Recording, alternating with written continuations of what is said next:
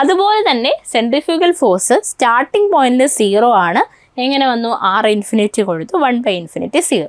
Hi all, എല്ലാവർക്കും നമസ്കാരം. Entry technical YouTube ചാനലിലേക്ക് സ്വാഗതം. സോ നമ്മൾ LSTD AE എക്സാമിൻ്റെ വീഡിയോസ് ഇടുമ്പോഴും അതുപോലെ തന്നെ നമ്മൾ വെബിനാർസും ലൈവും ഒക്കെ കണ്ടക്ട് ചെയ്യുമ്പോഴും പലരും ചോദിച്ചൊരു ചോദ്യമാണ്, ഓവർസിയർ എക്സാംസിനെ കുറിച്ചിട്ട് ഒന്നും നമ്മൾ ചെയ്യുന്നില്ലല്ലോ. നമ്മൾ LSTD AE എക്സാംസിൻ്റെ കൂടെ തന്നെ എക്സ്പെക്ട് ചെയ്യുന്ന ഒരു എക്സാമാണ് ഓവർസിയർ ഗ്രേഡ് 1. അത് LSTD ആവാം, നമുക്ക് ഏത് ഡിപ്പാർട്ട്മെൻറ്റിലേക്ക് വേണമെങ്കിലും ഓവർസിയർ ഗ്രേഡ് 1 എക്സാംസ് ഉടൻ തന്നെ പ്രതീക്ഷിക്കാവുന്നതാണ്. അപ്പോൾ അതുകൊണ്ട് തന്നെ ഓവർസിയർ എക്സാംസിന് ആവശ്യമായിട്ടുള്ളൊരു വീഡിയോ ആണ് ഇന്നെന്ന് പറയും. അപ്പം നമ്മൾ ഓവർസിയർ എക്സാംസിന് നമ്മൾ ജൂലൈയിലാണ് ലാസ്റ്റായിട്ട് ഒരു ഓവർസിയർ എക്സാം ഗ്രേഡ് 1 നടന്നത്. അത് നമ്മൾ വർക്ക്ഷോപ്പ് ഇൻസ്ട്രക്ടർ എക്സാമിൻ്റെ കൂടെ ക്ലബ് ചെയ്ത് നടത്തിയതായതുകൊണ്ട് തന്നെ വളരെ എലാബറേറ്റ് ആയിട്ടുള്ളൊരു സിലബസ് PSC പബ്ലിഷ് ചെയ്യുകയും ഒരു 36 സ്ലൈഡൊക്കെ വരുന്ന ഒരു സിലബസ് ആണ്. അപ്പോൾ ആ സിലബസ് ഇവിടെ ഡിസ്കസ് ചെയ്യുന്നില്ല, ബിക്കോസ് അത് കോമൺ ആയിട്ടുള്ള എക്സാം ആയതുകൊണ്ടായിരിക്കും കുറച്ച് അഡീഷണൽ ടോപ്പിക്സ് വന്നത്. ഇനി AE എക്സാമിനും ഓവർസിയർ എക്സാമിനും പ്രിപ്പയർ ചെയ്യുന്നവർക്ക്, AE എക്സാമിന് പ്രിപ്പയർ ചെയ്യുന്ന ഒരു ഉദ്യോഗാർത്ഥി ഓവർസിയർ എക്സാം എഴുതുകയാണെങ്കിൽ ഉള്ള ബേസിക് ഡിഫറൻസ് എന്ന് പറഞ്ഞാൽ AEയിൽ കുറച്ചുകൂടെ കോൺസെപ്ച്വൽ ലെവൽ വരുന്ന പ്രോബ്ലംസും തിയറി ക്വസ്റ്റ്യൻസും വരികയാണെങ്കിൽ ഓവർസിയർ ലെവൽ എക്സാംസിന് അത്ര ഡീറ്റെയിൽ ആയിട്ടുള്ള കോൺസെപ്ച്വൽ ലെവലിലുള്ള പ്രോബ്ലംസോ തിയറിയോ വരുന്നില്ല. അത് മാത്രമാണ് ഡിഫറൻസ്. സിലബസ് ഏറെക്കുറെ രണ്ടും സെയിം തന്നെയാണ്. നമ്മൾ കൺസെപ്റ്റ് മനസ്സിലാക്കുന്നതിൽ രണ്ടും ഈക്വൽ ആയിട്ട് തന്നെ പഠിക്കുക. ബാക്കി ക്വസ്റ്റ്യൻസിൻ്റെ ഇതിലാണ് ഒരു വ്യത്യാസമുള്ളത്. അപ്പോൾ രണ്ടിലും രണ്ട് രീതിയിൽ ക്വസ്റ്റ്യൻസ് ചെയ്യാം. അപ്പോൾ ഇന്നത്തെ വീഡിയോയിൽ നമ്മൾ ചെയ്യുന്നതെന്ന് വെച്ച് കഴിഞ്ഞാൽ, ഇപ്പോൾ ഇതൊരു ബിഗിനർ ആണെങ്കിലോ, ഇപ്പോൾ ഡിപ്ലോമ കഴിഞ്ഞ ഒരു ഉദ്യോഗാർത്ഥി അല്ലേ, ഇപ്പോൾ ഡിപ്ലോമയാണ് നമ്മുടെ ഓവർസിയർ ഗ്രേഡ് 1 ക്വാളിഫിക്കേഷൻ എങ്കിലും BTech MTech അപ്ലൈ ചെയ്യാനായിട്ട് സാധിക്കും. സോ ഒരു ബിഗിനർ ആണെങ്കിലോ, ഒരു ഇൻ്റർമീഡിയറ്റ് ലെവലാണെങ്കിലോ, ഒരു അഡ്വാൻസ്ഡ് ലെവലുള്ള ആളാണെങ്കിൽ കൂടി നമുക്ക് എന്ത് ചെയ്യാൻ കഴിയും? ഈ ഒരു വീഡിയോയിലൂടെ നിങ്ങൾക്ക് ഒരു ചെറിയ ടോപ്പിക്കും അത് റിലേറ്റഡ് ആയിട്ടുള്ള ക്വസ്റ്റ്യൻസും മനസ്സിലാവുന്നുണ്ടായിരിക്കും. സോ എക്സ്ട്രീംലി യൂസ്ഫുൾ ആയിട്ടുള്ള ഒരു വീഡിയോ ആണ് ഇതെന്ന് പറയുന്നത്. സോ സ്കിപ്പ് ചെയ്യാതെ കാണാൻ നോക്കുക. സോ നമുക്ക് വീഡിയോയിലേക്ക് കടക്കാം. അപ്പം ആദ്യത്തെ ക്വസ്റ്റ്യൻ എന്ന് പറയുന്നത്, curve of varying radius is known as. ഇത് സർവേയിലെ കേർവ്സിൽ നിന്നൊരു ക്വസ്റ്റ്യൻ ആയിട്ട് എടുക്കാം, അതല്ലെങ്കിൽ ഹൈവേ എഞ്ചിനീയറിംഗിൽ നിന്നും ഒരു ക്വസ്റ്റ്യൻ ആയിട്ട് എടുക്കാം. പക്ഷേ ബേസിക്കലി ഇത് എന്തിനാണ്?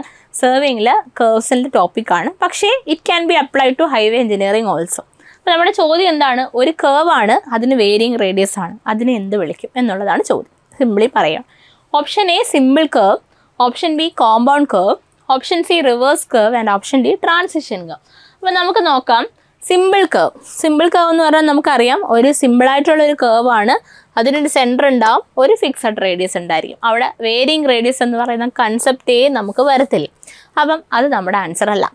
ഇനി ഓപ്ഷൻ ബി കോമ്പൗണ്ട് കേർവ് ആണ്. കോമ്പൗണ്ട് കേർവും റിവേഴ്സ് കേർവും വരുമ്പോഴത്തേക്ക് ചെറിയൊരു ഡൗട്ട് വരാം. വേരിയിങ് റേഡിയസ് എന്നൊരു ഇതുണ്ടായിരുന്നു. റിവേഴ്സ് കേർവ് നമുക്കറിയാം 2 ഡയറക്ഷനിലായിരിക്കും നമ്മുടെ കേർവ്സ് വരാം. അപ്പോൾ അതും വേണമെങ്കിൽ എലിമിനേറ്റ് ചെയ്ത് കളയാം. ഇനി ഓപ്ഷൻ ഡിയിലേക്ക് വരുവാണെങ്കിൽ സ്പെസിഫിക്കലി നമുക്ക് ആൻസറിലേക്ക് എത്താൻ കഴിയും. ട്രാൻസിഷൻ കേർവ് ആണ് ഇവിടെ കറക്റ്റ് ആൻസർ. അപ്പോൾ ട്രാൻസിഷൻ കേർവ് എന്താണ് എന്നുള്ളത് പറഞ്ഞുതരാം. അപ്പോൾ ഞാൻ പറഞ്ഞു, ഇത് കേർവ്സിലൊരു ടോപ്പിക്കുമാണ്.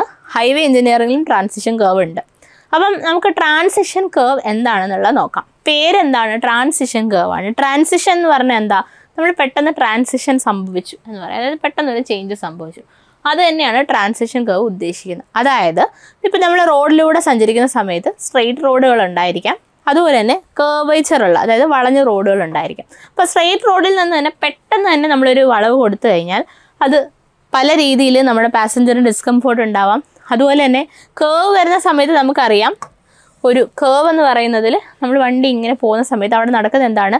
സർക്കുലർ മോഷൻ ആണല്ലേ. അപ്പോൾ സർക്കുലർ മോഷൻ നടക്കുന്ന സമയത്ത് നമുക്കറിയാം, ഏതൊരു ബോഡിയും ഒരു സർക്കുലർ മോഷനിലൂടെ പോയിക്കൊണ്ടിരിക്കുമ്പോഴത്തേക്ക് ഈ ബോഡി പോകുന്ന ആ സർക്കിളിൻ്റെ സെൻറ്ററിൽ നിന്ന് ഒരു ഫോഴ്സ് അതിനെ പുറത്തേക്ക് വലിച്ചിടാൻ നോക്കും. അതായത് ഈ കേർവിൻ്റെ പുറത്തേക്ക് ആ വണ്ടീനെ ഉന്തിടാനായിട്ട് ശ്രമിക്കും. ആ ഫോഴ്സിനെ നമ്മൾ വിളിക്കുന്ന പേരാണ് സെൻട്രിഫ്യൂഗൽ ഫോഴ്സ്. അപ്പോൾ ഈ സെൻട്രിഫ്യൂഗൽ ഫോഴ്സ് കൗണ്ടറാക്ട് ചെയ്യണം. അതായത് സ്ട്രെയിറ്റ് റോഡിൽ ആ സെൻട്രിഫ്യൂഗൽ ഫോഴ്സ് വരുന്നില്ല, ബിക്കോസ് അത് ലീനിയർ മോഷനാണ്. നമ്മൾ സർക്കുലർ കേർവിലേക്ക് കടക്കുമ്പോൾ അത് സർക്കുലർ മോഷനായി മാറുന്നു. ആ സമയത്ത് അഡീഷണലി നമുക്ക് എന്ത് വരുന്നു? ഈ സെൻട്രിഫ്യൂഗൽ ഫോഴ്സ് വരുന്നു. അപ്പോൾ ഈ സെൻട്രിഫ്യൂഗൽ ഫോഴ്സ് പെട്ടെന്ന് ഈ ബോഡിയിലേക്ക് കൊടുക്കാൻ പറ്റത്തില്ല. ഒരു ചെറിയ പതുക്കെ മാത്രമേ നമുക്ക് ഇൻട്രൊഡ്യൂസ് ചെയ്യാൻ പറ്റുള്ളൂ. അപ്പോൾ ഈ സെൻട്രിഫ്യൂഗൽ ഫോഴ്സ് പതുക്കെ ഇൻട്രൊഡ്യൂസ് ചെയ്ത് കൊണ്ടുവരാൻ വേണ്ടിയിട്ടും പാസഞ്ചേഴ്സിൻ്റെ ഡിസ്കംഫോർട്ട് ഒഴിവാക്കാനും വേണ്ടിയിട്ട് നമ്മുടെ സ്ട്രെയിറ്റ് റോഡിൽ നിന്ന് കേർവ്ഡ് റോഡിലേക്ക് പോകുന്നതിൻ്റെ ഇടയിൽ നമ്മൾ കൊടുക്കുന്ന കേർവിനെയാണ് ട്രാൻസിഷൻ കേർവ് എന്ന് പറയാം. ഓക്കെ, അപ്പോൾ സ്ട്രെയിറ്റ് റോഡും ഒരു കേർവേച്ചറുള്ള റോഡിൻ്റെ ഇടയിൽ നമ്മൾ കൊടുക്കുന്ന കേർവിനെ വിളിക്കുന്ന പേരാണ് ഇങ്ങനൊരു കേർവ്ഡ് റോഡുണ്ട്, അതിൻ്റെ ഇടയിൽ നമ്മൾ കൊടുക്കുന്ന കർവിനെ വിളിക്കുന്ന പേരാണ് transition curve. So it provides A transition from straight line to curvature road. Okay, ഇനി ട്രാൻസിഷൻ കർവിൻ്റെ പ്രത്യേകത എന്താണെന്ന് നോക്കാം. അപ്പോൾ ട്രാൻസിഷൻ കർവ് സ്റ്റാർട്ട് ചെയ്യുന്ന പോയിന്റ് ഇതാണെന്ന് വിചാരിക്കുക, എ. എൻഡ് ചെയ്യുന്ന പോയിന്റ് ബി ആണെന്ന് വിചാരിക്കാം. ഓക്കെ, സ്റ്റാർട്ട് ചെയ്യുന്ന പോയിന്റിൽ ആരുമായിട്ടാണ് ട്രാൻസിഷൻ കർവ് കണക്റ്റഡ് ആയിട്ടുള്ളത്? സ്ട്രെയിറ്റ് ലൈൻ അല്ലേ. എൻഡ് ചെയ്യുന്ന സ്ഥലത്ത് ട്രാൻസിഷൻ കർവ് ആരുമായിട്ട് കണക്റ്റഡ് ആയിട്ടുണ്ട്? ഒരു കർവുമായിട്ട് കണക്ട് ചെയ്തിട്ടുണ്ട്. അപ്പം നമുക്കറിയാം സ്ട്രെയിറ്റ് ലൈനിൻ്റെ റേഡിയസ് എന്ന് പറഞ്ഞാൽ എന്താണ്? സ്ട്രെയിറ്റ് ലൈനിൻ്റെ റേഡിയസ് ഇൻഫിനിറ്റി ആണ്, നമുക്ക് പറയാൻ പറ്റത്തില്ല. സോ ട്രാൻസിഷൻ കർവിൻ്റെ പ്രത്യേകത അതിൻ്റെ സ്റ്റാർട്ടിങ് പോയിന്റിൽ അതിൻ്റെ റേഡിയസ് എത്രയാണ്?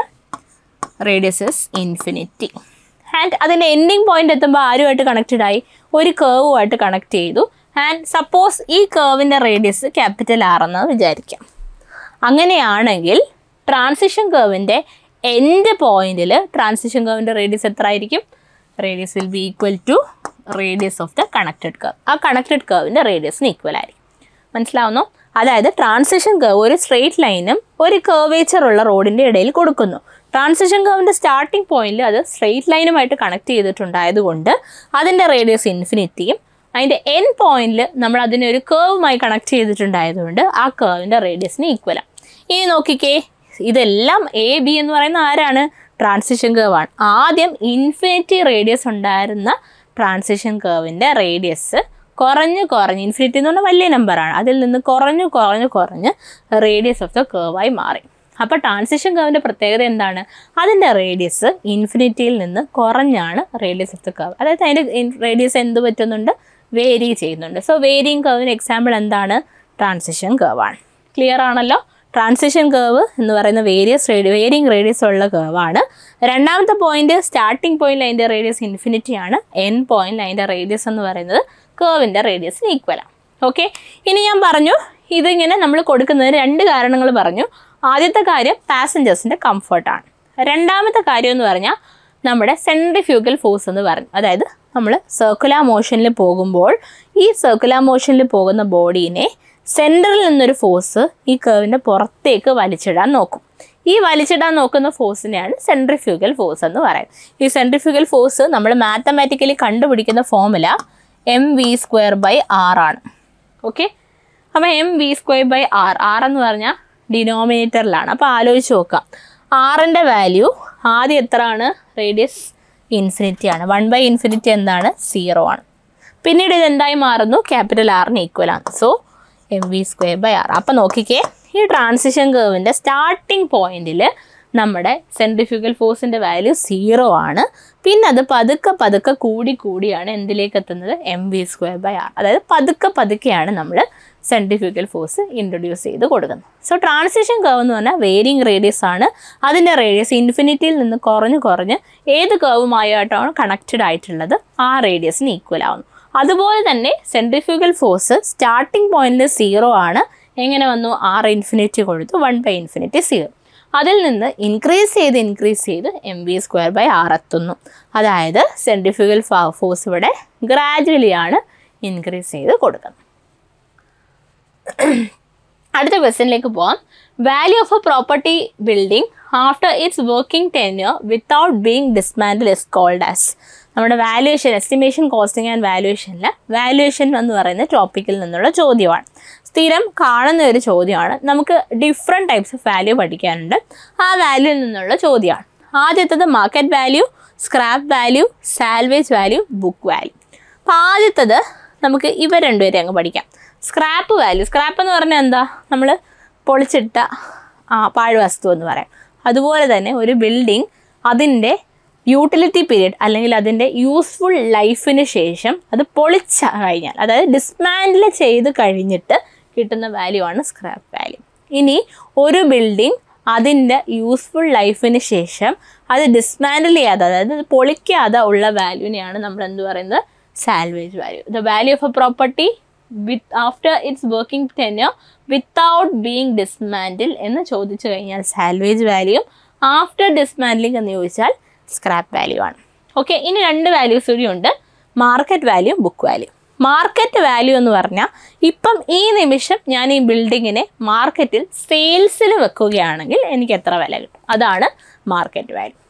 ബുക്ക് വാല്യൂ എന്ന് പറഞ്ഞു കഴിഞ്ഞാൽ കഴിഞ്ഞ വർഷം വരെയുള്ള ഡിപ്രിസിയേഷൻ അല്ലെങ്കിൽ വിലയിഴിവ് കുറച്ചതിന് ശേഷം നമ്മുടെ ബുക്ക്, അതായത് നമ്മുടെ എന്താ പറയുക, നമ്മളൊരു ബുക്ക് വാല്യൂ എന്ന് പറയുന്നത് ഇപ്പോൾ അറ്റ് പ്രസൻറ്റ് കഴിഞ്ഞ വർഷം വരെയുള്ള ഡിപ്രിസിയേഷൻ കുറച്ച് കഴിഞ്ഞാൽ നമുക്ക് നമ്മുടെ അക്കൗണ്ട്സ് ബുക്കിൽ കാണിക്കാൻ പറ്റുന്ന വിലേനെയാണ് ബുക്ക് വാല്യൂ എന്ന് പറയുന്നത്. ഓക്കെ, അപ്പോൾ ആൻസർ ഇവിടെ എന്താണ്? സാൽവേജ് വാല്യൂ ആണ്. നമുക്ക് പഠിച്ച വാല്യൂസ് സ്ക്രാപ്പ് വാല്യൂ, ഡിസ്മാൻഡിൽ ചെയ്ത് കഴിഞ്ഞാൽ മാർക്കറ്റ് വാല്യൂ, മാർക്കറ്റിലുള്ള അപ്പോഴത്തെ വില. ബുക്ക് വാല്യൂ എന്ന് പറഞ്ഞാൽ അക്കൗണ്ട് ബുക്സിൽ കഴിഞ്ഞ വർഷം വരെയുള്ള ഡിപ്രിസിയേഷൻ കുറച്ചതിന് ശേഷമുള്ള വില. ഓക്കെ, അടുത്ത ക്വസ്റ്റ്യൻ നോക്കാം. In long and short wall method of estimation, the length of long wall is the centre to centre distance between the walls and breadth of the wall on each side, half breadth of the wall on each side, 1/4 breadth of the wall on each side, none of these. അപ്പോൾ നമുക്ക് നമ്മുടെ estimation, method of estimation എന്നുള്ള question ആണ്. അപ്പോൾ നമുക്ക് estimation എടുക്കാൻ basically 2 methods ആണുള്ളത്. Centre line മെത്തേഡും ഉണ്ട്, അതുപോലെ തന്നെ ലോങ് വാൾ ആൻഡ് ഷോർട്ട് വാൾ മെത്തേഡും ഉണ്ട്.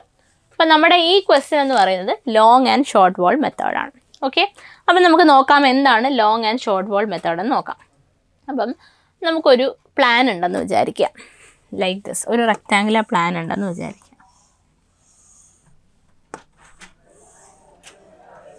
ഓക്കെ, അപ്പോൾ നമുക്ക് ഇതിനകത്ത് ഒരു ലോങ് വാൾ ഉണ്ട്, ലെങ്ത് കൂടുതലുള്ള ഒരു ലോങ് വാൾ ഉണ്ട്, അതുപോലെ തന്നെ എന്തുണ്ട്, ഒരു ഷോർട്ട് വാളും ഉണ്ട്. ഓക്കെ, അപ്പോൾ നമുക്ക് ഇവിടെ ചോദിച്ചിരിക്കുന്നത് ലെങ്ത് ഓഫ് ലോങ് വാൾ ആണ് ചോദിച്ചിരിക്കുന്നത്. അപ്പോൾ ഇതിനകത്ത് ഇത് കണ്ടുപിടിക്കാൻ 2 ഫോർമുലാസ് പഠിച്ചാൽ മതി.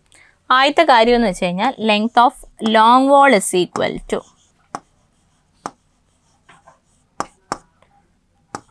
Out two out. Okay, long വാൾ എന്ന് പറഞ്ഞാൽ ഔട്ട് ടു ഔട്ടും, ഷോർട്ട് വാൾ എന്ന് പറഞ്ഞാൽ എന്താണ്,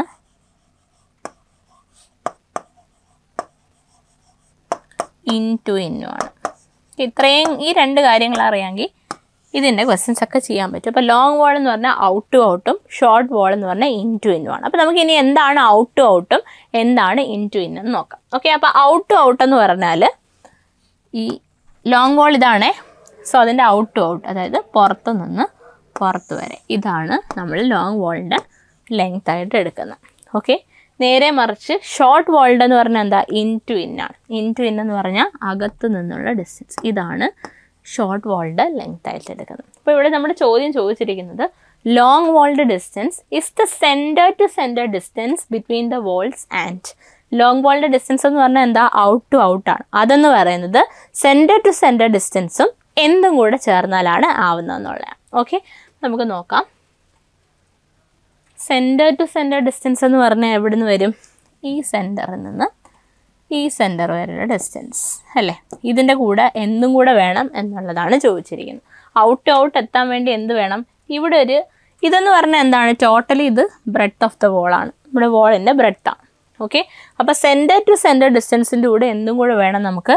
ഇവിടെ ഒരു ഹാഫ് ബ്രെഡ്ത്ത് വേണം, അതുപോലെ തന്നെ ഇവിടെയും ഒരു ഹാഫ് ബ്രെഡ്ത്ത് വേണം അല്ലേ. അപ്പോൾ നമുക്ക് എന്തായി, ഔട്ട് ഔട്ട് ഡിസ്റ്റൻസ് ആയി. So centre to centre distance and half breadth of the wall on each side, അതാണ് correct answer. Plus breadth of the wall on each side കൂടി ഉണ്ട് കേട്ടോ ഇവിടെ, ഓപ്ഷൻ എ എന്ന് പറയുന്നത്. 2 സൈഡിലും ബ്രെഡ്ത്ത് ആഡ് ചെയ്ത കാര്യമുണ്ടോ, ഇല്ല. ഇവിടെ നമുക്ക് എന്താണ്, സെൻറ്റർ ടു സെൻറ്റർ എത്തി, ഇവിടെ ഒരു b/2 ഉണ്ട്, ഇവിടെ ഒരു b/2 ഉണ്ട്. അത് ഹാഫ് ബ്രെഡ്ത്ത് 2 സൈഡിലും കൂടെ ആഡ് ചെയ്ത് കഴിഞ്ഞാൽ നമുക്ക് എന്തായി, ഔട്ട് ഔട്ട് ഡിസ്റ്റൻസ് ആയി. അത് എന്തിൻ്റെ ലെങ്ത് ആണ്, ലോങ് വാളിൻ്റെ ലെങ്ത് ആണ്. അപ്പോൾ ലോങ് വാളിൻ്റെ ഡിസ്റ്റൻസ് എന്ന് പറഞ്ഞാൽ സെൻറ്റർ ടു സെൻറ്റർ ആൻഡ് ഒന്നുമില്ല, കാണാനൊന്നും പഠിക്കേണ്ട, നമ്മൾ ജസ്റ്റ് സെൻറ്റർ ടു സെൻറ്റർ ഡിസ്റ്റൻസിൻ്റെ കൂടെ ഹാഫ് ബ്രെഡ്ത്ത് ഈ സൈഡിൽ ആഡ് ചെയ്ത് കൊടുത്തു. ഇനി ഈ ചോദ്യം നേരെ തിരിച്ച് ഷോർട്ട് വാളിനായിരുന്നെങ്കിൽ എന്ത് പറഞ്ഞേനെ, is the distance of the centre to centre distance. നോക്കിക്കേ, ഷോർട്ട് വാൾ എന്ന് പറഞ്ഞാൽ ഇൻ ടു ഇൻ ആണ്. സോ നമുക്ക് എന്ത് വരും, centre to centre. Centre to centre എന്ന് പറഞ്ഞാൽ ഇവിടെ വരെ വന്നു. സെൻറ്റർ ടു സെൻറ്റർ എന്ന് പറഞ്ഞാൽ ഇത്രയും ഡിസ്റ്റൻസ് വന്നു. നമുക്കത് വേണോ, വേണ്ട, നമുക്ക് ഈ അകത്തുള്ള പോർഷൻ മതി. അപ്പോൾ എന്ത് ഒഴിവാക്കി വിടുക, ഈ പോർഷനും ഈ പോർഷനും ഒഴിവാക്കി വിടുക. അപ്പം സെൻറ്റർ ടു സെൻറ്റർ ഡിസ്റ്റൻസിൽ നിന്ന് ഹാഫ് ബ്രെഡ്ത്ത് കുറച്ച് കൊടുത്തു കഴിഞ്ഞാൽ നമുക്ക് ഷോർട്ട് വാളിൻ്റെ ഡിസ്റ്റൻസും ഷോർട്ട് വാളിൻ്റെ ലെങ്ത്തും, ലോങ് വാളിൻ്റെ ഡിസ്റ്റൻസ് ആണെങ്കിൽ സെൻറ്റർ ടു സെൻറ്റർ ഡിസ്റ്റൻസിൻ്റെ കൂടെ 2 ബ്രെഡ്ത്ത് ആഡ് ചെയ്ത് കൊടുക്കാം. ഓക്കെ, അപ്പോൾ ഇത് പഠിച്ചാൽ മതി. Long wall out to ഔട്ടും short wall in to in ആണ്. അപ്പോൾ ഇവിടെ ആൻസർ ഓപ്ഷൻ ബി ആണ്. അടുത്ത ചോദ്യത്തിലേക്ക് പോകാം. Find the section modulus of A rectangular section of 150 mm wide and 200 mm depth. അപ്പോൾ നമ്മുടെ വിഡ്ത്ത് എത്ര ആണ്, 150 mm ആണ്. ആൻഡ് ഡെപ്ത് എത്രയാണ് 200 mm ആണ്. നമുക്ക് എന്താ കണ്ടുപിടിക്കേണ്ടത്? You need to find out the section modulus. Section modulus എന്ന് പറഞ്ഞു കഴിഞ്ഞാൽ it is A ratio of what? I/y max അല്ലേ? സെക്ഷൻ മോഡുലസ് എത്ര കൂടുന്നോ അത്രത്തോളം നമ്മുടെ സെക്ഷൻ സ്ട്രോങ് ആയിരിക്കും അല്ലേ? സോ I എന്ന് പറഞ്ഞാൽ റെക്റ്റാങ്കുലർ സെക്ഷൻ എത്രയാണ്?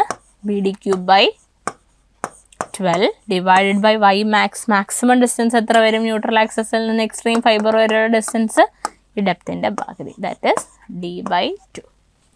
That is equal to BD²/6. So substitute ചെയ്താൽ എന്ത് വരും? ബിയുടെ value 150 into 200 square divided by 6.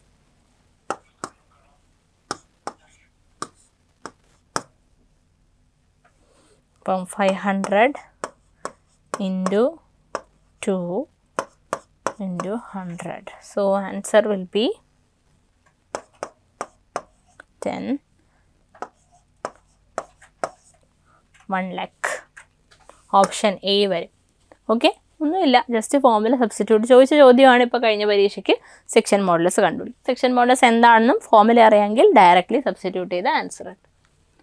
Okay, അപ്പോൾ ഇത്രയും ക്വസ്റ്റ്യൻസ് ആണ് നമ്മൾ ഇപ്പോൾ കഴിഞ്ഞ അവസ്ഥ ഗ്രേഡ് 1 എക്സാം പേപ്പറിൽ നിന്നെടുത്ത ക്വസ്റ്റ്യൻസ് ആണ്. അപ്പോൾ ഇതിൽ നിന്ന് കുറച്ച് കാര്യങ്ങൾ നമുക്ക് റിലേറ്റഡ് തിയറി പഠിക്കാൻ പറ്റും. ഇത് one of the method of learning ആണ്. പക്ഷേ ഇത് എപ്പോഴും സക്സസ്ഫുള്ളി അഡോപ്റ്റ് ചെയ്യാൻ പറ്റത്തില്ല.